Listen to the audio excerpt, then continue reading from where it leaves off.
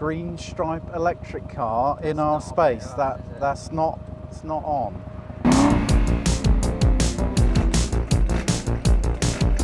I'm Mike. And I'm Danny. And this is PetrolRevolt.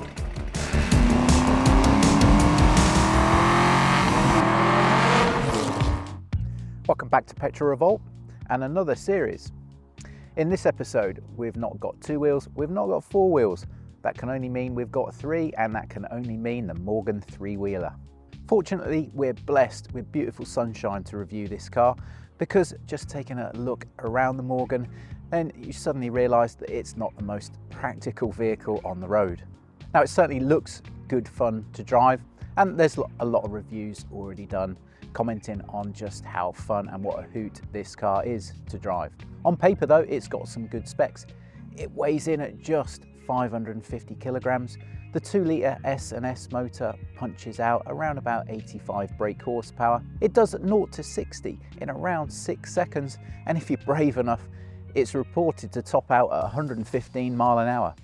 So I've seen you've been eyeing this car up this morning, Danny, with, I'm not sure if they're concerning looks or appreciative looks. You know, when we dragged you here to review some cars and bikes, it wasn't just the exotic stuff, you know, we got some real quirky stuff. To be honest, like you look at it and it's a work of art really, isn't it? It's something beautiful to look at, but it's not your typical car. You know, you wouldn't want to go particularly fast in it, but it certainly catches people's eyes, and one of the first things that caught my eye was obviously the S&S motor, but it looks, to me it looks like a Harley Davidson motor, but obviously it's not. An S&S in the past have done a lot of performance parts for Harleys and stuff like that, so that's the first thing what caught my eye.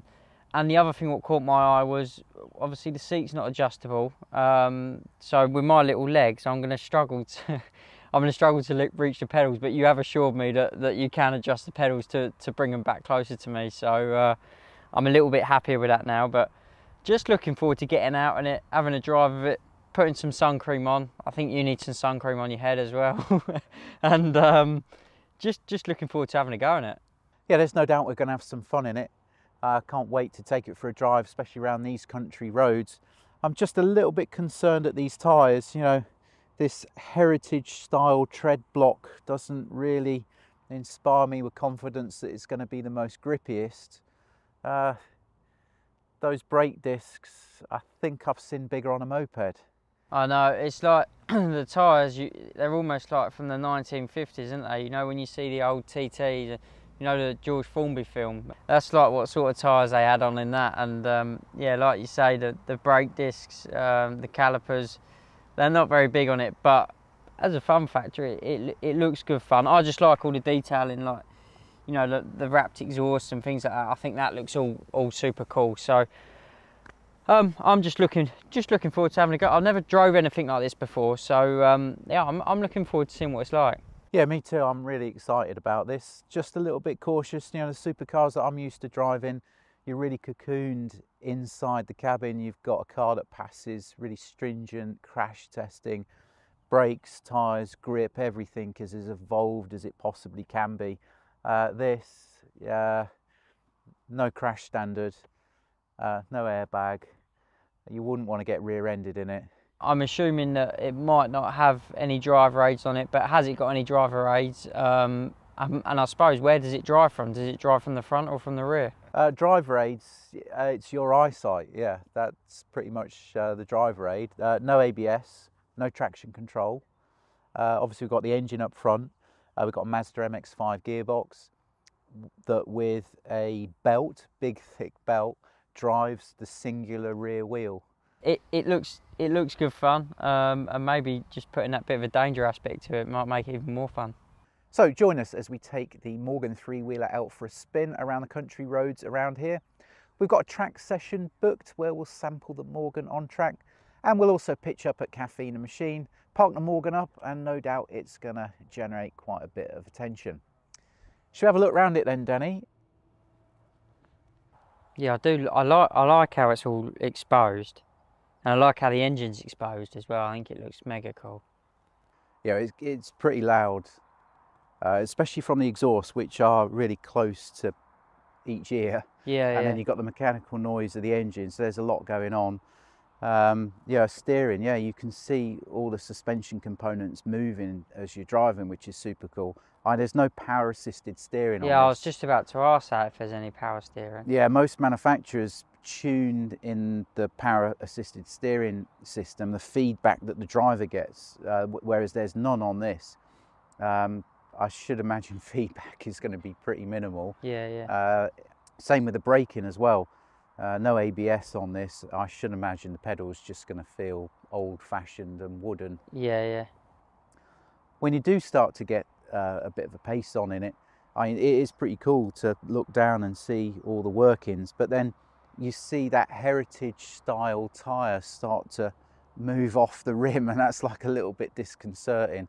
And the small amount of driving I've done in it, that is followed by a good amount of understeer. Yeah, you can see everything moving as well, can't you? Whereas when you're in a normal car, everything's covered up and you don't really think about anything, do you? But when you're driving this, you can see everything moving around and working, I suppose. But what's actually, because the engine's up here, what's actually under here? This is just the battery and a dry sump oil tank for the engine. Simply pull those two clips up. Oh yeah.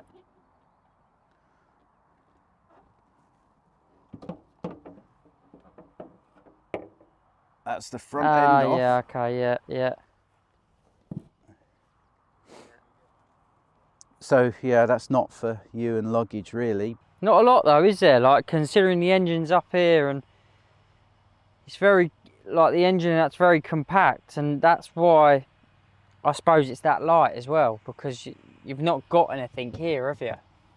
Well, it's only 550 kilograms. Modern day cars, yeah, if you think back to Mark 1 Golf GTI and all cars of that era, they were weighing in at 800, 900,000 kilogram. This is 550 kilogram. Yeah. We've got no crash cans, crash structure, airbags, any safety features that have crept in over the last few years.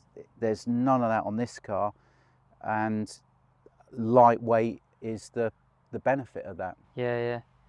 So if we can't get much luggage in here, should we have a look in the boot, if you can call it a boot, and see how much space we got back there?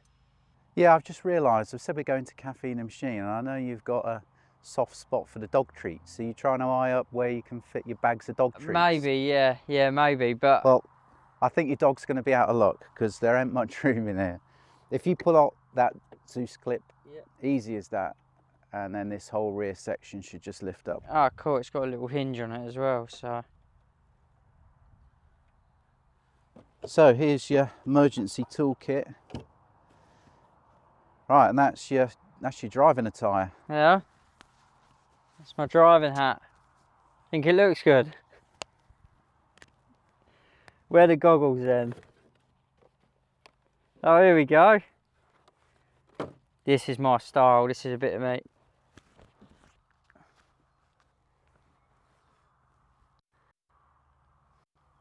I look the nuts in that, don't I?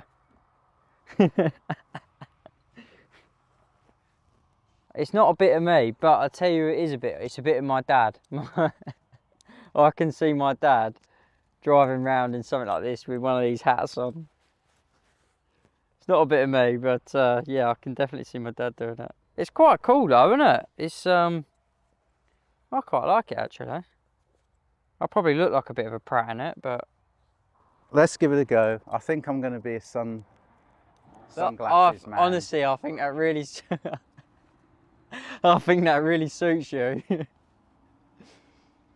Yeah, that's a good look on you. Don't you think? Do you think that's a good look? I think that's a make a look on him.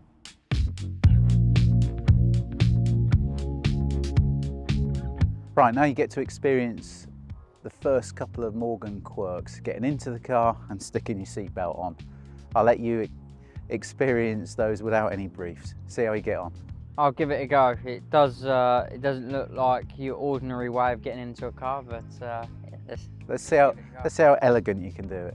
Well, yeah, how am I going to do this? Bloody hell. I'll tell you what, it's a bit difficult getting in here, isn't it? Oh, bloody hell. Where's the seatbelt? Hang on. God, even me, even I need to put my bum up on the side to... That's your first Morgan quirk. You've got to sit on the centre hump there to be able to gain enough room to put the seatbelt buckle in. Well, I've got in and out of this a few times, so I've got over those first couple of Morgan quirks, but the first thing I need to do is give you that.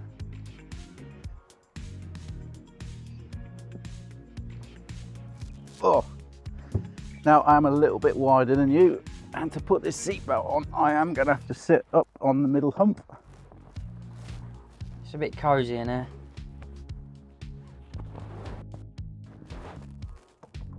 Right, I think you're going to be needing this back, because I don't think we're going to be going far without that. Extra security, theft prevention.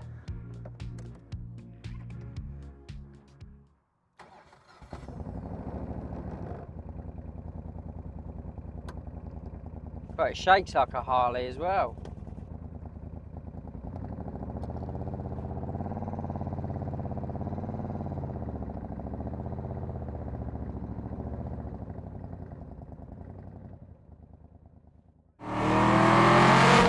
Right, so you ready to take this fly machine out on the road, Danny? I mean, I've never drove anything like this before, so I would prefer to have a little spin around the track on it first, get comfortable in a safe environment, and then take it out on the road. Oh, you want to get acclimatised, do you? I do want to get acclimatised, well, yeah. I'm told this has got an adjustable pedal box, so it's set up for me, I think. Well, I'm going to need it because my legs are rather little. I'll let you come around here and do the mechanical stuff because I'm not very good at that sort of stuff. And then we'll get in and have a go. Now, I've been sold some Duff info. Right. It looks like it is an adjustable pedal box, but you can't do the adjustment on the fly. It looks bolted. Right, okay. Well, that might be a bit of an issue because I won't be able to reach the pedals. And actually, that looks rather a permanent feature bolted in rather than something you can actually undo and adjust. Right. Right, I've got an idea. Booster seat. Booster seat. Yeah, PetrolRevolt style. That'll suit me perfect. Right, well, let me get in. Where's that steering wheel gone? Let me get in and we'll give it a go. Let's see if I can get in.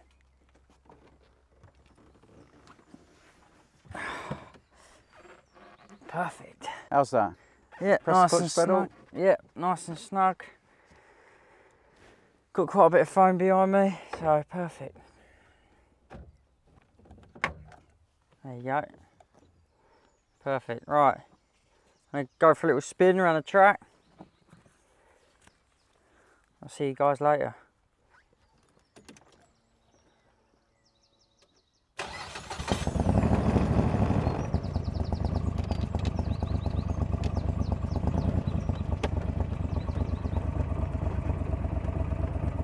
I can't get it. I can't get it out. I can't get the handbrake off.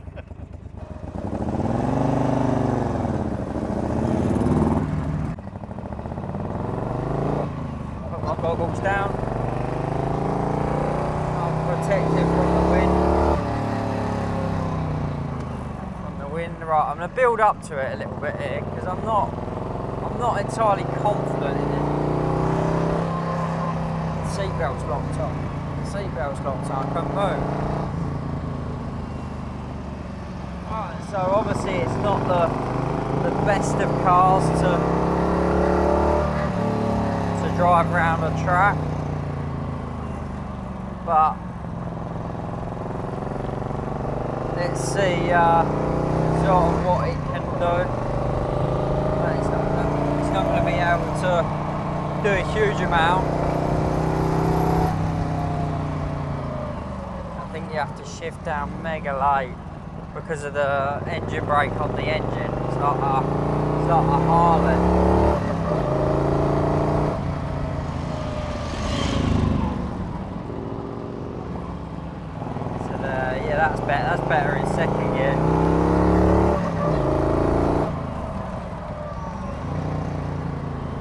do have to be a bit careful.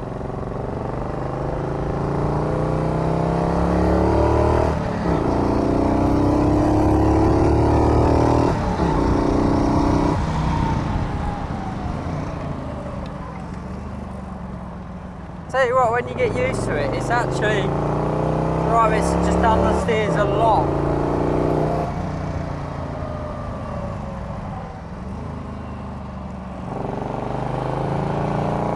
I can't understeer there.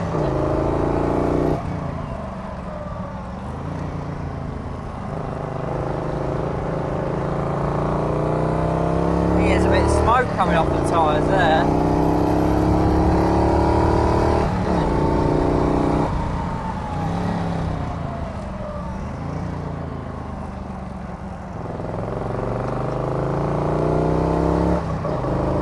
Have to short shift it a little bit.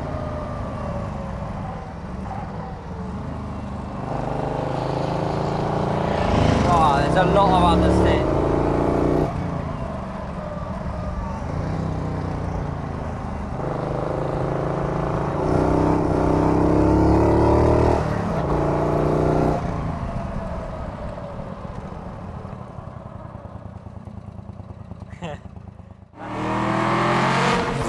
I've been looking forward to this. It's my turn to spin a few laps in the Morgan. Danny's left me some tyre, so let's go and see what the limits of the grip really is.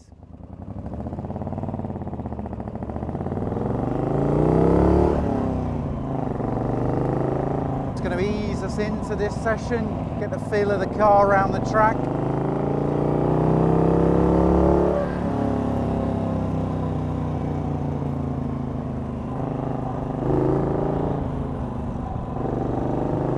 Oh, and straight away we got some quite colossal understeer in that corner.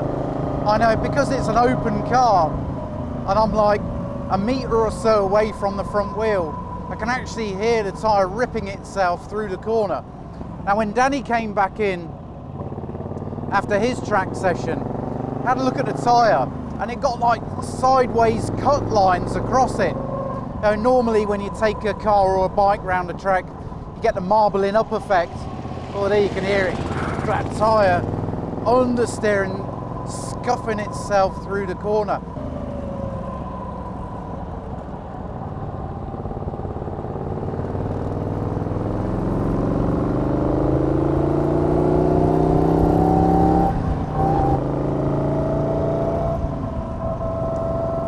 Which actually makes going round here quite good fun, because there's no point understeering the hell out of it.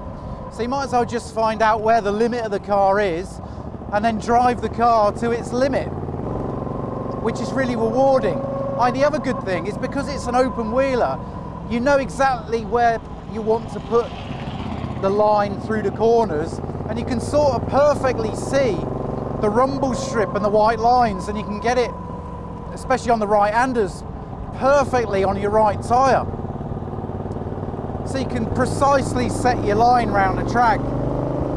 Normally we come to this track in super powerful bikes and cars, and to come here in something that the track is actually more suited for. You know, most of the cars and bikes that we come round here in, it's a little bit too short, a little bit too tight, but this circuit actually suits this Morgan.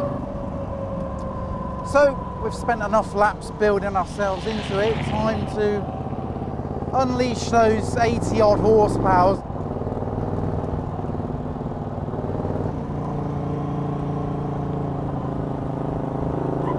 Oversteer, thank you.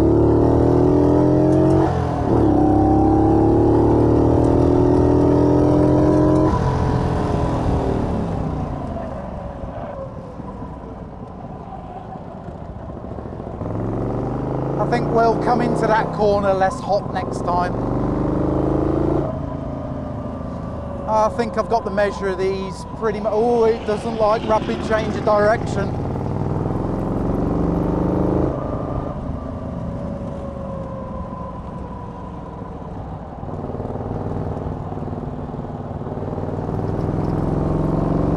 Let's see if we can actually make the corner after the straight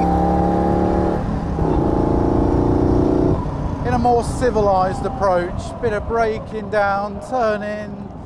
Yeah, that's not too bad, not too bad.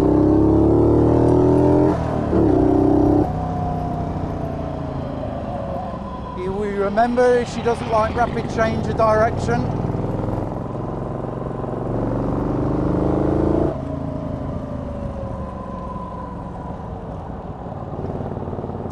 This just reminds me when I was a kid,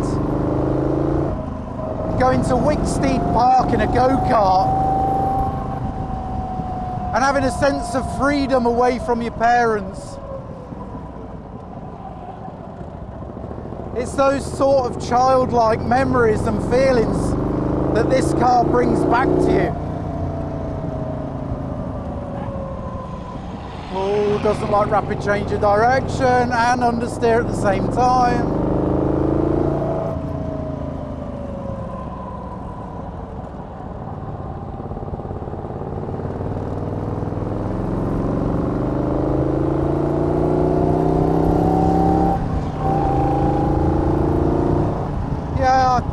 I think my time's done now. I think these tyres don't need understeering permanently. A good bit of fun, but the place for this car is on an A or B road, 50 mile an hour, wind in your hair, waving to other Morgan owners. Have a trip out in the Dales, the South Downs. Get your picnic blanket out when you're there. Eat your cucumber sandwiches. Pack it all up, go home. And look forward to doing it again all on another day.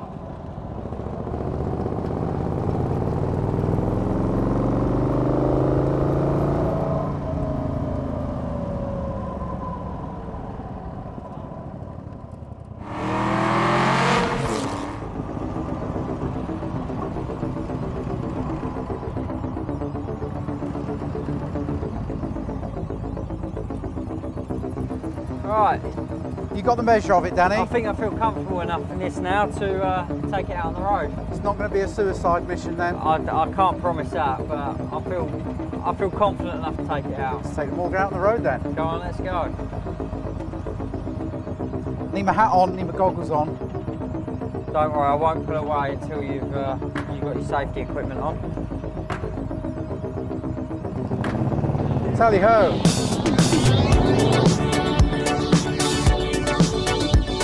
Visit the website to find out more about the track days and obviously this cool merchandising. You know, we've got some pretty cool stuff